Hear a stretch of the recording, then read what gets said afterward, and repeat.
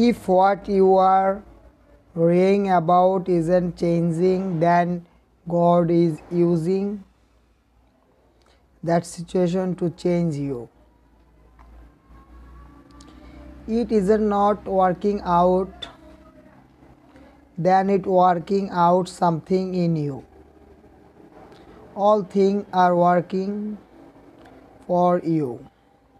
Do you realize that every day you throw you wasn't going?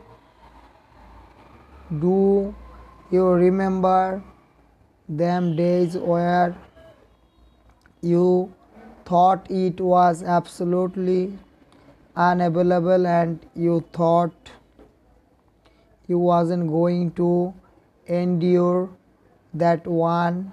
Do you know that your survival rate for every last one of them bad days is 100%? You survived every hater. You survived all the eviction. You survived the firings. You survived all the trouble in even been in. Your survival rate is 100%.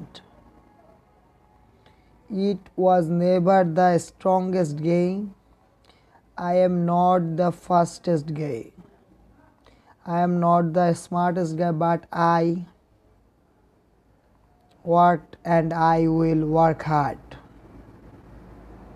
I will be up with my competitions asleep. I will be up when my enemy is curled up in bed. I will be up getting a sting, and I recommend that you do the same. At the end of the day, the person that will surrender it is the person that didn't work as hard as the other person. You gotta work hard on the other.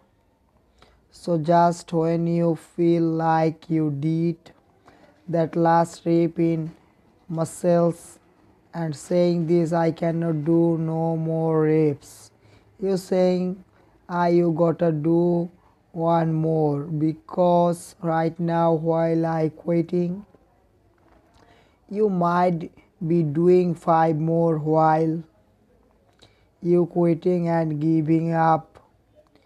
While you saying alright, I did enough, you might just be getting insult.